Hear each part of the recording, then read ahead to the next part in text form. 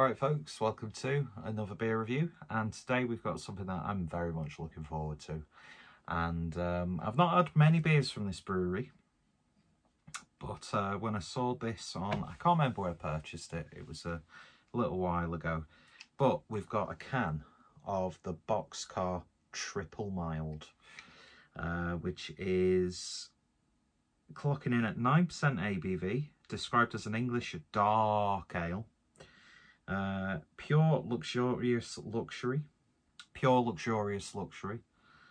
the mildest of milds, wilder than you ever thought could be possible, even in your mildest dreams.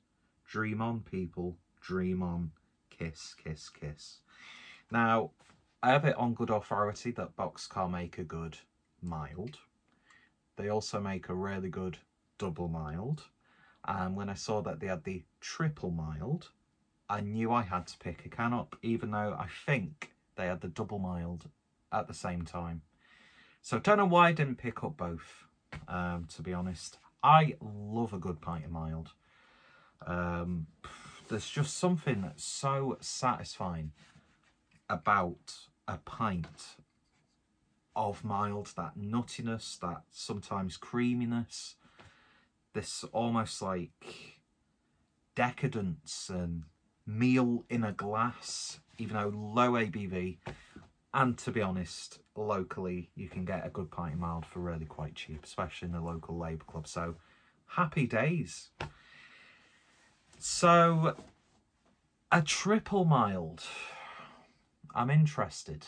I know people will rightfully say, well, it's technically not a mild then, is it, if you double it and then also if you triple it.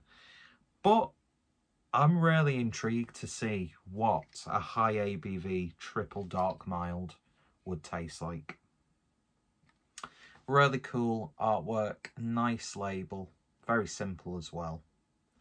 So yeah, without any further ado, let's get this open and see what we get. Phone's ringing, so the sound could cut out. Of course, when I go to record a video, people actually want to speak to me. They've had all day to, but no. Anyway, so let's see what we get with this one. Certainly pouring nicely, and it's actually pouring like a mild would, really. I'm not sure if we're going to be getting like a creamy, thick body with this, but it certainly looks the part in the glass. I wouldn't say it's quite jet black, but it's really sort of dark, oaky.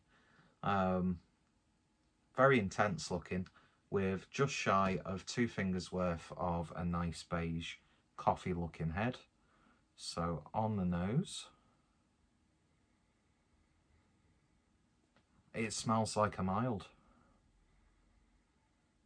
There is this slight, it's not boozy as such, but there is a tiny bit of oomph to it. I'd say there's almost like a chocolate coated dark fruits thing going on. A little bit of a slight musky tone in there as well. But it smells exactly like a mild, and it does not smell like a 9% ABV beer.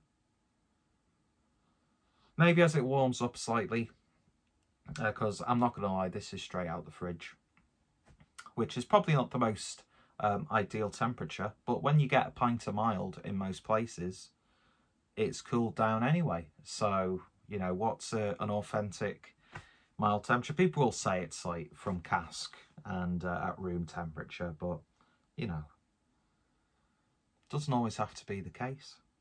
Still getting bags full of flavour on the nose, so nothing's masked in that regard. So without any further ado, said that twice now, let's give it a taste. Cheers.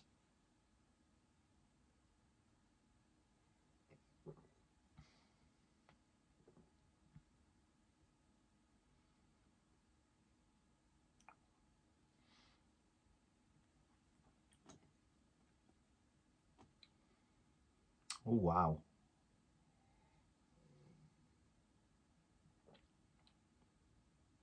Oh man, that's good. I could just end this review now and probably save a lot of people a lot of wasted time.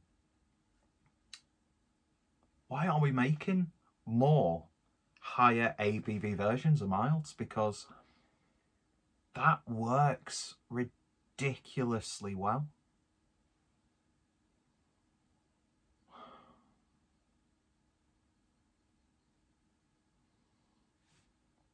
A little bit of warmth on the back end, but not much. No way.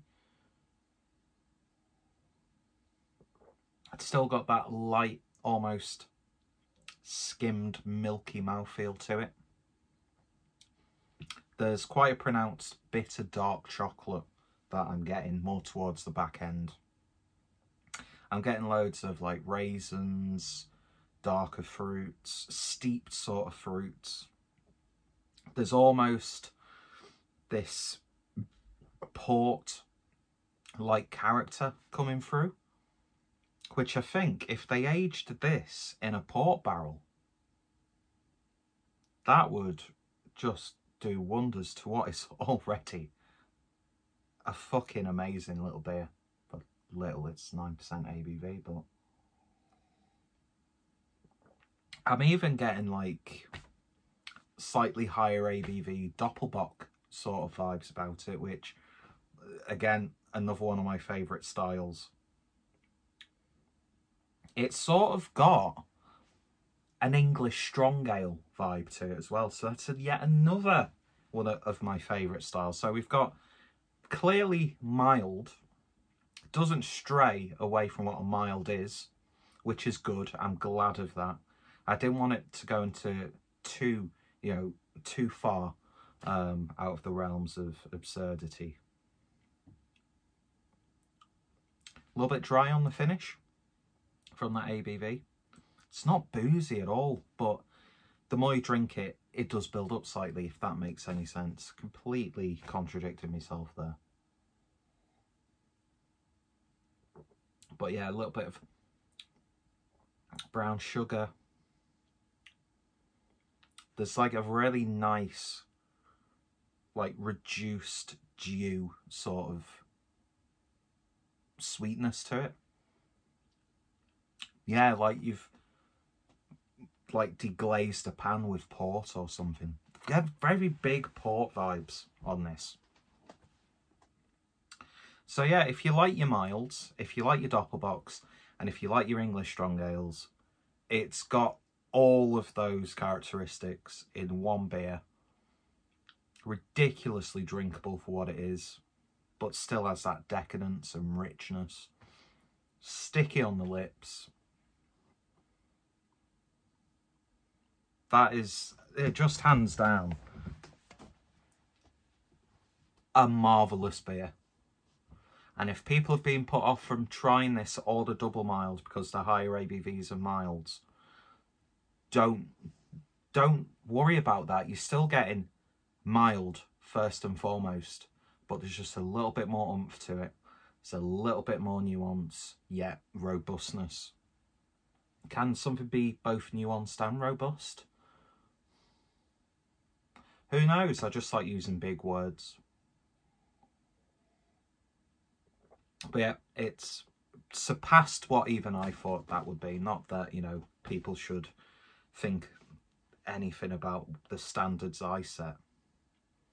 But I really, really, really, really, really like that.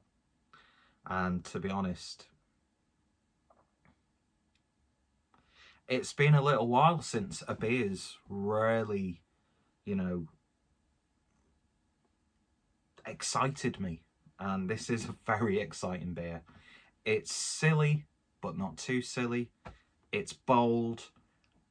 And ultimately, God, I'm starting to sound like a twat off like Saturday Kitchen or something.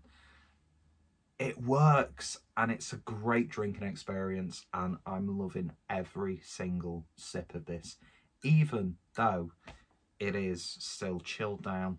I'm still getting bags full of flavour. As it warms up, I'm imagining you might get maybe a little bit more woodiness coming through and those sorts of flavours. But yeah, absolutely ridiculously wonderful beer. And yeah, I'm very, very happy with this. So if you've tried it, let me know your thoughts, opinions down below. If you tried the double mild, have you tried the regular dark mild? Do you like milds? Do you find this to be, you know, you maybe a bit too sort of overly romantic when it comes to the mild style? Let me know in the comments down below. So go check out Boxcar, and I will definitely be picking this up again. And I really want to try just even like the regular dark mild, because if this can have that effect on me, again, it sounds like I'm properly bigging myself up, like I'm, you know, king fuck of shit mountain. I'm not. It's just, I love a good pint of mild, and this is delivering on that, but just giving you a little bit more. In fact, not a little bit more, a lot more. And I think Boxcar should be very, very proud with this beer indeed. Wonderful stuff.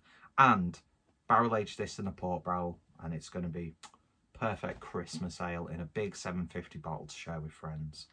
Why aren't I in the brewing industry? Oh, that's right, because I'm terrible at making things. Anyway, cheers for watching, folks. You all take care, stay safe, and I shall see you all later. And I'm doing peace signs a lot because I'm a changed man. Bye-bye. And a wink.